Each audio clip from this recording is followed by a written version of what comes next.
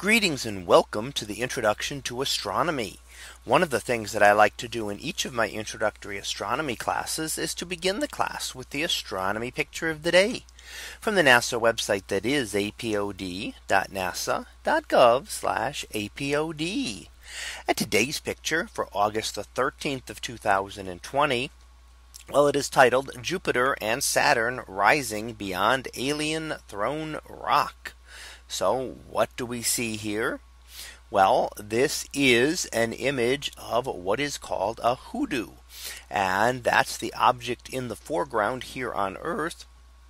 And this is known also as alien thrown rock. And what happens here is that we have different types of rock, more solid rock, and then we have very light rock, easily eroded.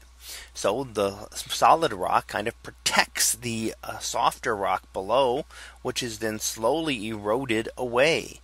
So the more solid piece up at the top here protects the rock down below it, which is a much softer rock, more easily eroded, and it will keep it from eroding for a time. Now you can see that it is eroding below. There are some holes already forming in it.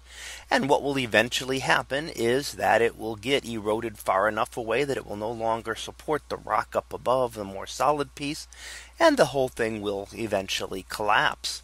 But in the meantime, we do get some of these very interesting formations that we see out in the western parts of the United States, as the one we see here.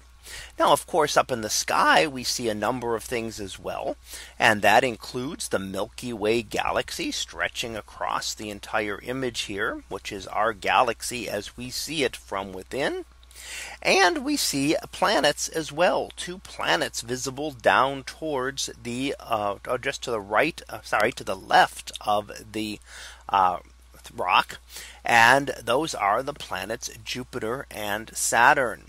Now Jupiter and Saturn are prominently visible in the night sky, having just passed opposition last month, meaning they were opposite to the sun in the sky.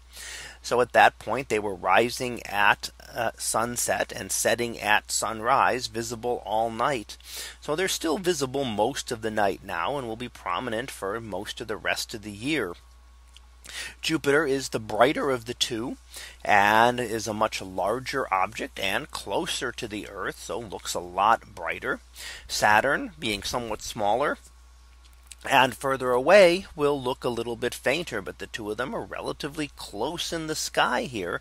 So a good chance to be able to identify these two planets in the sky, although you certainly won't get the same settings in the foreground unless you happen to be out in this part of New Mexico to be able to see it.